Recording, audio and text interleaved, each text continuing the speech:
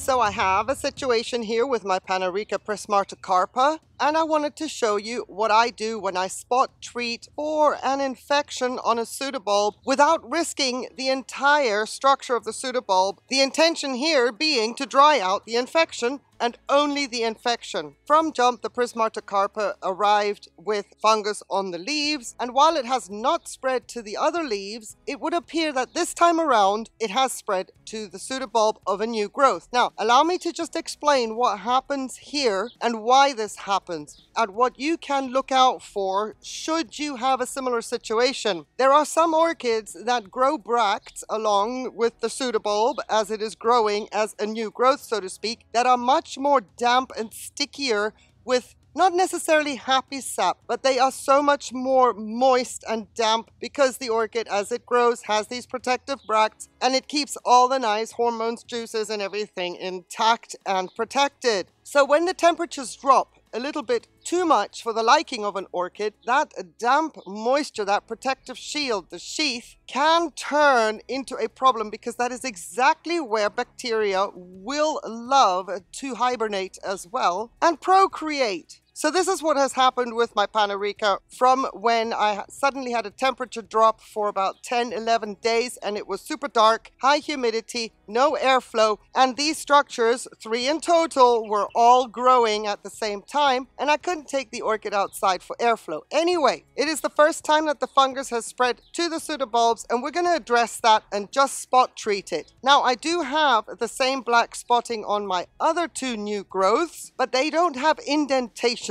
So I'm treating those with hydrogen peroxide every 3rd, every 4th day. And I will do that after we've addressed these 2. And the only reason I'm addressing these 2 in this video, hopefully it'll help you, should you find yourself in a similar situation one day, is because they have an indentation. That means the infection has already gotten into the cells and they are right now decaying. And I'd like to avoid the spread. It is also possible in a situation like this that everything, now that things are warmer and the orchid is outside, this may just dry out on its own. I just don't want to risk it, and I thought, why not bring you along? Because every once in a while we do have a situation where 99% of the bulb is awesome. Why should we forfeit it to protect the rest? Anyway, I hope that was helpful to give you an understanding of what I'm trying to achieve here. I have sterilized my knife, and with whatever we're doing, when we finish this one, as the example in the video, I will also progress and do the other one right here, but we have to re-sterilize the knife or any kind of implement if you want to follow what I do should you find yourself in a similar situation. And what I'm doing is just cutting, stabbing into the infection itself, directly into it. I'm not trying to scoop out everything in order just to get at clean tissue.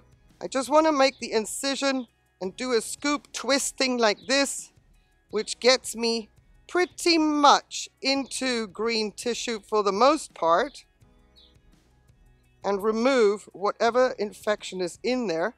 I don't want to get in too close because I don't want to compromise the entire pseudobulb. So now that we've done that, and because alcohol only disinfects when it is evaporating, we're just going to sterilize the knife again so that I'm ready to go, not forget it when I go into the next offensive patch. Now, this is where it gets a little bit fiddly, a little tricky. If you were to have roots on the surface of your media and you're going to do what I'm doing and you're at an angle like this, I would recommend placing a wet paper towel all around the base so that you will not compromise that aerial root system or the roots that are crawling over the surface of the media with the desiccating properties of cinnamon.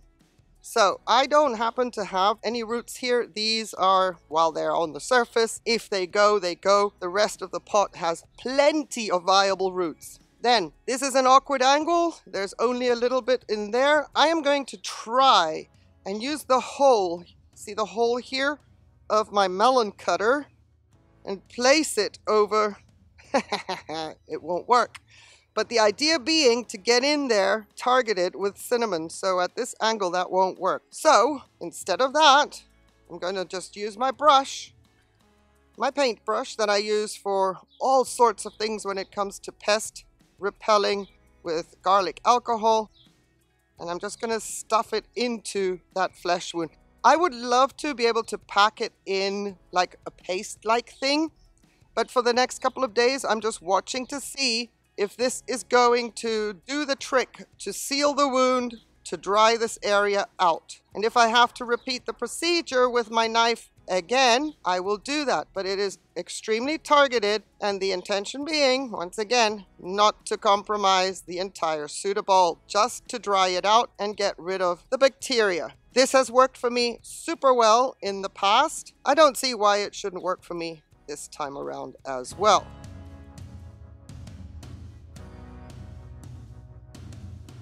Seeing as we're in the great outdoors, there's plenty of airflow. Now let me turn this one around and see if I can even show you the next offensive. Probably not. I would need a third hand. But you see the next offensive indentation here. The infection is obvious. There's another small one there, and I'll be treating that. I won't be able to film it because leaves. So I'll be back when I've done that and show you the end result.